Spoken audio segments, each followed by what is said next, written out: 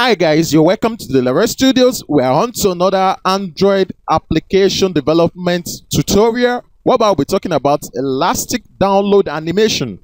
This animation will be replacing a progress bar, particularly when files are being downloaded from the internet. We're going to integrate two download processes where we'll be explaining in details how those process flows. First of all, we're going to talk about the successful download process animation, and we're going to mention the failed download animation. Without much ado, let me move straight to Android Studio, where I have the source file of this particular application, and I'll be explaining in details how to integrate the library, the Elastic Download library, into your Android project. Right there in the build.gradle, the module app session, you need to include these two compiles.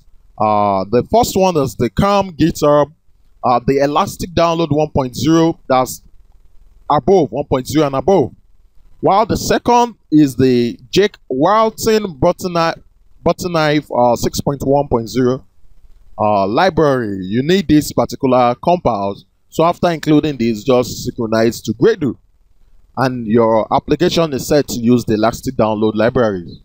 In the rest, we have the layout, the activity main XML, which is going to be the UI launcher of this particular application.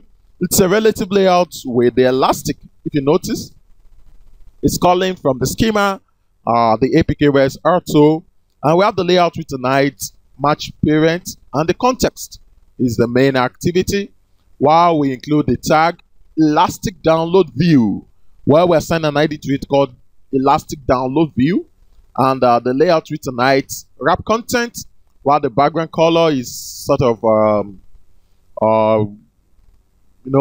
let's say green or so. The layout center in parent is true. A closing relative layout for the parent tag, but take in cognizance the Elastic Download View tag. Now this is very important. This is actually what we launch the download view. Let's look at the menu. I have the menu main and the menu vector test XML. Now this menu vector is very, very important, where we call on the context, the vector text activity, which is actually calling the RNT bar, which is the Elastic Download View. Afterwards, I have the values. I have our strings, where we have the action run success animation, and for the fail animation and the activity vector test. These are all string values or string words. From here, I'll be moving to the Java class, where I only have the main activity as the Java class. This main activity extends the action back activity, and we have the inject view, which is calling the Elastic Download View. That's an ID from the XML. And we have a field called the Elastic Download View. And in our onCreate method, it's going to call on the activity main XML, which is the activity main XML UI of this particular application. The Elastic Download View is actually from the vector test, so don't get that mixed up. Now we call on the Butterknife library to inject this particular class. The onCreate options menu, this is going to inflate the menu, and this adds items to the action bar if it's present. So whereby we call on the menu main XML. We have the on options item selected. This is going to handle the action bar item click here, where we're going to include two menus. The first is for the download success, and the second is for the download fail. So we're going to have an if statement here to check the particular ID in question. So if the ID is action run success animation, there's going to be handler, a new handler which is going to actually run at the background.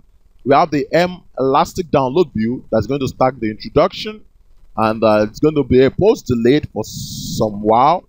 Whereby if there's a success in the download, the progress download view will be showed, and the animation duration will be counted.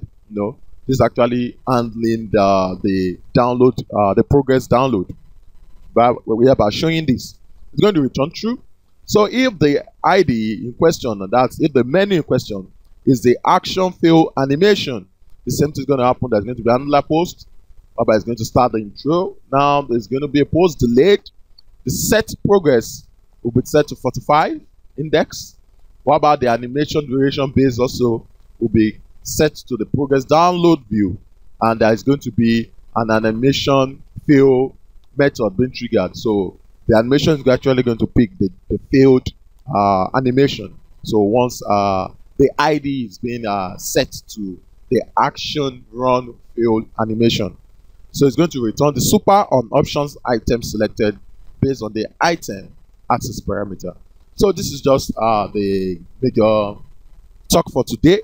What about we're going to be having two kind of progress download, for the success and for the fail. So you can integrate this to your application. You can integrate it while downloading any file from the internet.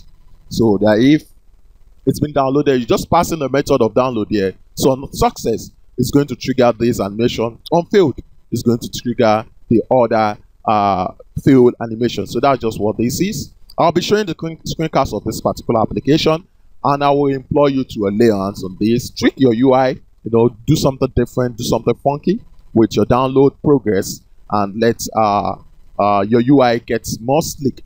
Thank you very much for hanging out with me throughout the session, and don't forget to subscribe to my channel. Don't go nowhere. Stick glued to TaylorS Studios. Thank you very much, and Happy New Year.